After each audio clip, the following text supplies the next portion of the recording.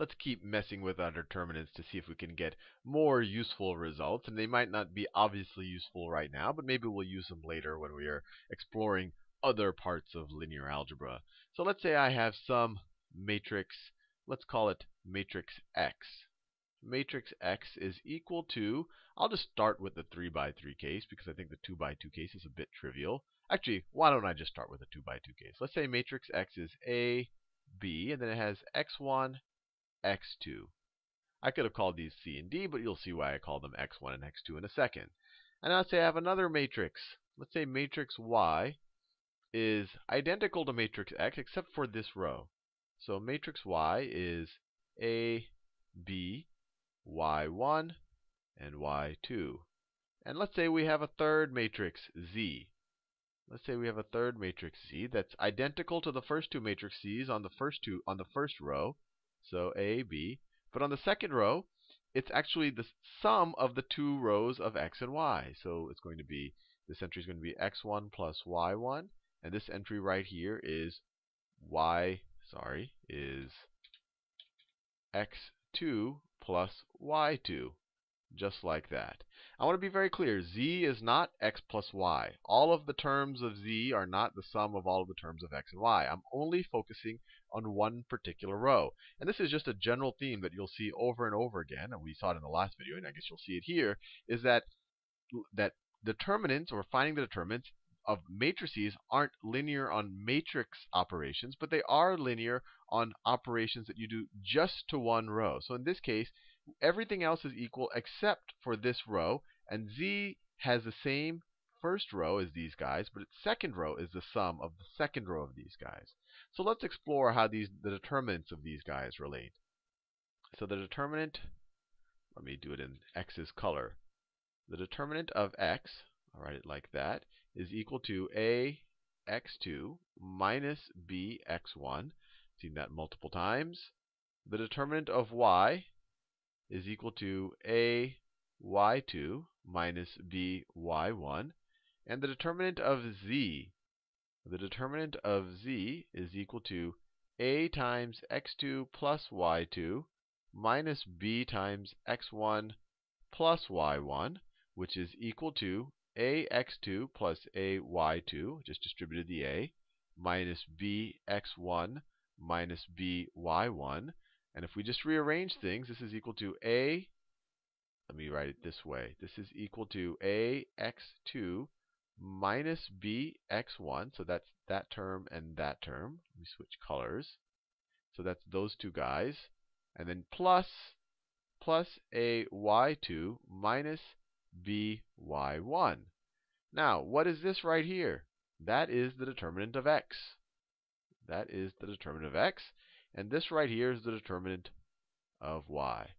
So there you have it. If we have matrices that are completely identical, except for one row, and in this case it's a 2 by 2 matrix, so it looks like half of the matrix, and Z's, that row that we're referring to that's different, Z's is the sum of the other two guys' rows, then Z's determinant is the sum of the other two determinants. And this is a very special case. I want to keep reiterating. It only works in the case where this row, and only this row, is the sum of this row, and the matrices are identical everywhere else.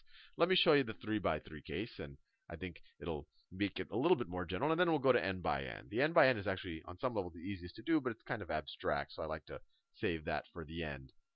So let's redefine all those guys into the 3 by 3 case. So let's say that X is equal to A, B, C. Let's make the third row the row we're going to use to determine our determinant. A, B, C, D, E, F. Actually, let me do the middle row because I don't want to make you think it always has to be the last row. So let's say it's x1, x2, x3, and then you have a D, E, F. And what's the determinant of X going to be? The determinant of X is going to be equal to, let's say we're going along this row right here. That's the row in question. It's going to be equal to, we remember your checkerboard pattern, so it's going to be, remember, plus, minus, plus, minus, plus. You remember all the rest, how it goes. So it's going to start with a minus x1 times times the submatrix. You get rid of that column, that row. B, C, E, F. B, C, E, F. And then you have plus x2 times the submatrix. Get rid of that column, that row. A, C, D, F. A, C, D, F. And then finally, minus x3. You get rid of its row and column. You have A, B, D, E. A, B, D, E. Now, let me define another matrix Y that is identical to matrix X, except for that row. So it's A, B, C, and then down here D, E, F. But that middle row is different. It's Y1, Y2, and Y3. What's the determinant of Y going to be? Determinant of Y. Well, it's going to be identical to the determinant of X because all the submatrices are going to be the same when you cross out this row and each of the columns. But the coefficients are going to be different. Instead of an X1, you have a Y1. So it's going to be equal to minus Y1 times BC, determinant BCEF, plus Y2 times the determinant of ACDF, minus Y3 times the determinant of ABDE. I think you see where this is going. Now I'm going to create another matrix. I'm going to create another matrix Z. I'm going to create another matrix Z just like that. That is equal to, it's identical to these two guys on the first and third rows, A, B, C, D, E, F, just like that. But this row just happens to be the sum of this row and this row. And when we figured out this determinant, we went along that row. You can see that right there. So this row right here is going to be x1 plus y1. That's its first term. x2 plus y2. And then you have x3 plus y3. Now what's the determinant of z going to be? Well, we can go down this row right there. So it's going to be minus x1 plus y1 times its submatrix. Get rid of that row, that column. You get BCEF. You get BCEF. I think you definitely see where this is going. Plus this coefficient, plus x2 plus y2 times its submatrix. Get rid of that row, that column. ACDF. ACDF. And then you have minus this guy right here, x3 plus y3 times its submatrix. Get rid of that column and row. ABDE. ABDE. Now what do you have right here? This is the determinant of z. This is, let me do it in a, this right here is the determinant of z. This thing right here. I think you can see immediately that if you were to add this to this, you would get this right here, right? Because you would have this coefficient and this coefficient on that. If you added them up, you would get minus x1 plus y1. This guy and this guy add up to this guy. And then if I were to do this guy and this guy add up to that guy. And let me do another one. And finally, that term plus that term add up to that term. So you immediately see that the determinant, or hopefully you immediately see, that the determinant of x plus the determinant of y plus the determinant of y is equal to the determinant of z, is equal to the determinant of z. So we did it for the 2 by 2 case. We just did it for the 3 by 3 case. Might as well do it for the n by n case so we know that it works. But the argument is identical to this 3 by 3 case. And that's good to keep in your mind because 3 by 3 is easy to visualize. N by n is sometimes a little bit abstract. So let me redefine my matrices again. I'm just going to do the same thing over again. So I'm going to have a matrix X, but it's an n by n matrix. And let's say, so let me write it this way. Let's say it is A11, A12, all the way to A1n. And there's some row here. Let's say that there's some row here on row I. Let's call this row I right here. And here it is, has the terms x1, x2, all the way to xn. But then everything else is just the regular a's. So then you have let me make this as A21, all the way to A2n. And then if you went all the way down here, you would have AN1, and you'd go all the way to ANN. So essentially, you could imagine our standard matrix where everything is defined in A, but I replaced row I with certain numbers that are maybe a little different. And I think you'll see where I'm going. Now let me define my other matrix. Let me define matrix Y. Let me define matrix Y to be essentially the same thing. This is A11. It's the same A11. This is A12 all the way to A1n. This is A21. We could go all the way to A2n. And then on row I, the same row. This is n by n. This is the same n by n. If this was 10 by 10, this is 10 by 10. If this is row 7, then this is row 7. It has different terms. It's identical to matrix X except for row I. In row I, it is Y1, Y2, all the way to Yn. And then if you keep going down, of course, you have AN1 all the way to ANN. Fair enough. Now, let's say we have a third matrix. Let's have a third matrix. Let me draw it right here. So you have Z. Z is equal to, I think you could imagine where this is going. Z is identical to these two guys except for row I. So let me write that out. So Z looks like this. You have A11, A12, A12 all the way to A1n.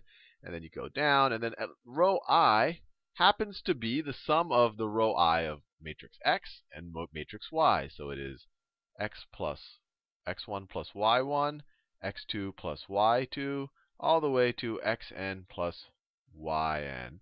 And then you keep going down. Everything else is identical. AN1 all the way to ANN.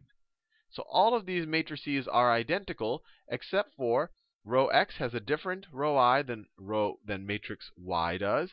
And row Z is identical everywhere except its row I is the sum of this row I and that row I. So it's a very particular case, but we can figure out their determinants.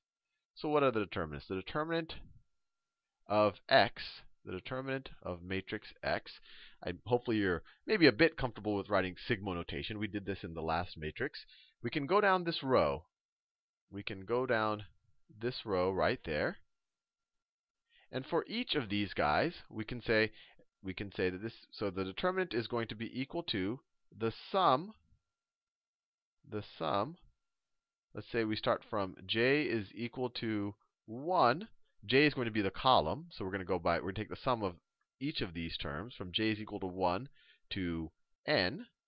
And then remember our checkerboard pattern, so we don't know if this is a positive or negative, but we can figure it out by taking -1 to the I plus j. Remember, this is the ith row that we're talking about, times xj. Xj is the coefficient, x sub j, times the submatrix for x sub j. So if you get rid of this guy's row and this guy's column, well, what is it going to be? We could say that that's the same thing as the submatrix if we called this guy, let me write it this way. If we got rid of this guy's row and this guy's column, if we had, just our traditional matrix where this wasn't replaced, if we just had an AI1 here, AI2, this would be, its submatrix would be the same thing because we're crossing out this row and this column. So it would be, all of these guys and all of these guys down here. So it would be the submatrix. This is a n-1 by n-1 matrix. It would be the submatrix for Aij. And then that's for the first term, the determinant. Don't want to lose the determinant there, times the determinant of the submatrix Aij. And so that's for the first term, and then you're going to add it to the second term, and then you're just going to keep doing that. And that's what this sigma notation is. That's the determinant of x. Now, what's the determinant of y? The determinant of y is equal to the sum. We could do the same thing. J is equal to 1 to n of -1 to the I plus j.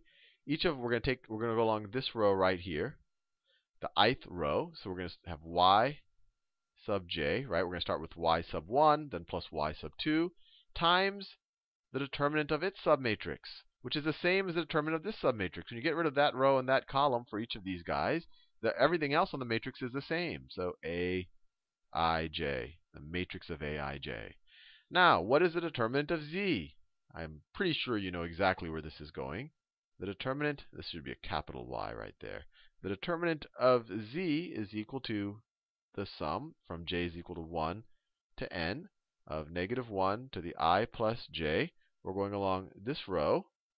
But now the coefficients are xj, that's what we're indexing along, xj plus yj.